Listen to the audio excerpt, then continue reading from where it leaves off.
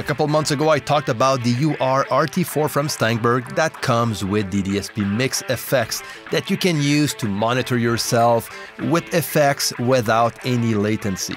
And today I'm going to show you how to work with the dspMixFx in CUBASE and on any other DAWs.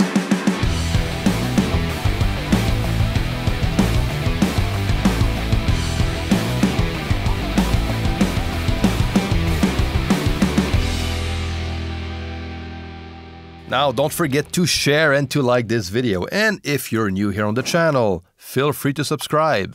All right, so let's take a look. So this is what we get when opening the dspMixFx from Steinberg. It is a typical console look, and it's very easy to use. So this is the software you're going to use if you're not working in CUBASE. If you're working in CUBASE, just hang on. I'm going to show you how to work with that dspMixFx within the software. But for now, let's look at what we have here with the regular mixer. It is a mixer a bit like the one I have when I'm working with my Lynx, which is the Lynx mixer.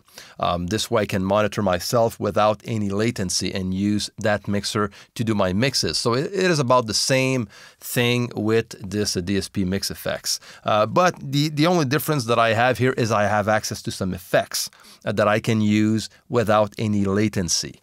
So let's go over those effects. So first, if we look at that channel, I am plugged into channel 1 at the moment with this microphone directly into the UR-RT4, and this is where I get my signal from on this channel. Okay, so on top here, I have access to a high-pass filter that I can activate. I have my phase reverse option here, and I have the mon effects and insert effects. Now, this is very simple to understand. By default, it is going to be set up to mon effects, meaning that you're going to use the insert effects to monitor only. Okay, so those effects will not be recorded with your signal. Okay, your signal is going to stay dry, but you're going to have the option to use an insert effect. And what we have for effects is a channel strip, and we have 4 guitar amp emulations, okay,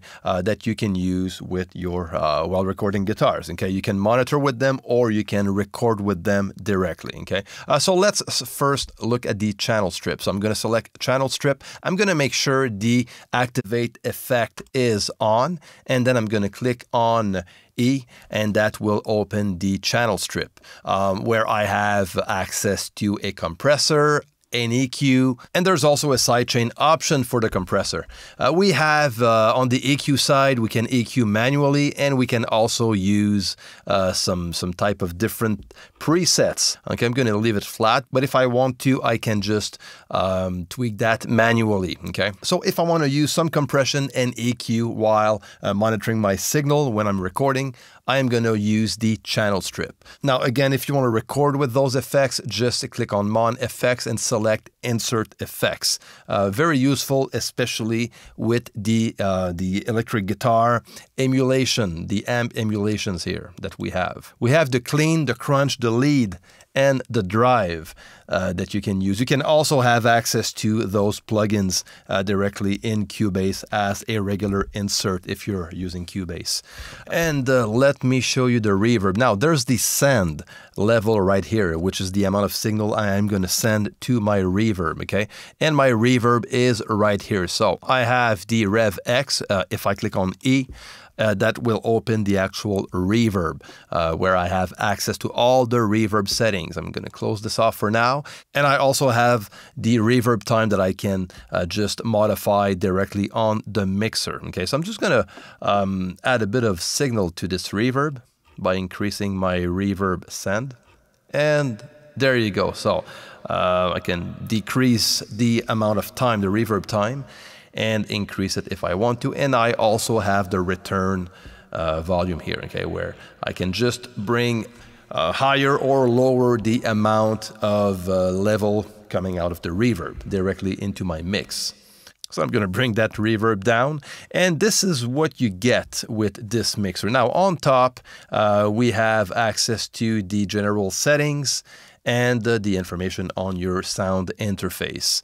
You can even store some presets of yours if you have some, so you can load them afterwards. Channel 1, 2, 3, and 4, and 5, and 6 can be linked together. So if you want to use the same settings, if you're recording a stereo instrument, you can monitor that stereo instrument by linking both channels together. And then at the bottom right, we have the headphones mix that we can work with. So there's mix 1, mix 2, and we can allocate mix 2 for on the second pair of headphones, and mix 1 on the first one if we want to, and have 2 separate mixes.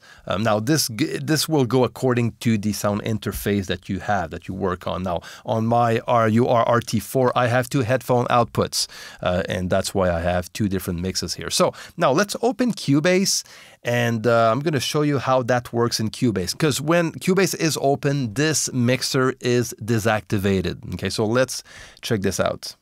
Okay, now first in CUBASE, what you need to do is to go in Studio Setup, and make sure direct monitoring is checked on, okay?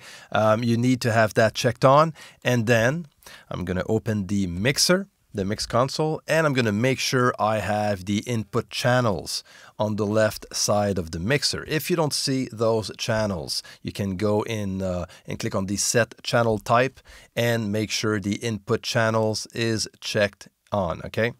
And this way you're gonna see the input channels, and this is where you're gonna be able to monitor yourself and use different types of settings as far as monitoring goes.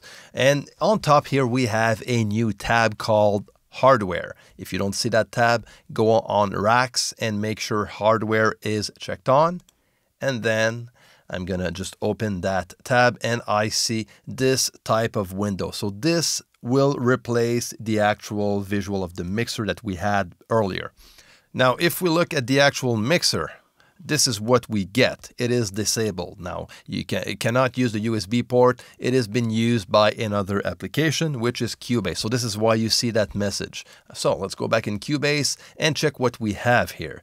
We have here the same settings as found on the mixer, the invert input phase, the high pass filter, and we have here our effects. So if we click on insert effects, actually this is not going to do anything. If we want to activate those insert effects, we need to go and click in the middle here. We have just a dot here and 3 options where we can slide the dot on. The top settings will be to deactivate the insert effects. The middle will be to activate the mon effects. And then the bottom one is going to be to activate the insert effects if you want to record with those effects activated. So you can print those effects. Again, useful if you want to record electric guitars with those amp emulations. Okay, so now I just want to monitor with those effects. I'm going to keep that into the middle setting right here, and now you can see those effects will not be recorded. Now at the bottom we have the reverb, and again this is the same thing. You know, the reverb will not be recorded, and there's no way you can record the reverb effect directly in CUBASE by using the dspMixFx software. Okay, so but you have access to that reverb as an insert, as a separate plugin in CUBASE if you want to use it. But for now, let's monitor with the reverb. So if I want to monitor, just click on the E. I have access to my reverb settings, and I can just bring up my reverb send up. And there you go. Now I have some reverb without any latency. So even if I bring my buffer size high, let's bring that up to 2048. There you go.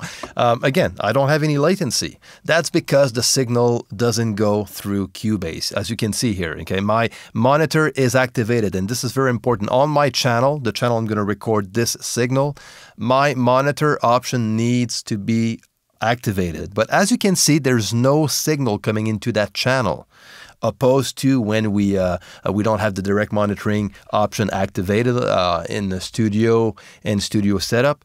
I'm just going to deactivate it, and then I'll There you go. Now I have some signal coming into the channel, and you can hear the latency. All right, so which is pretty annoying.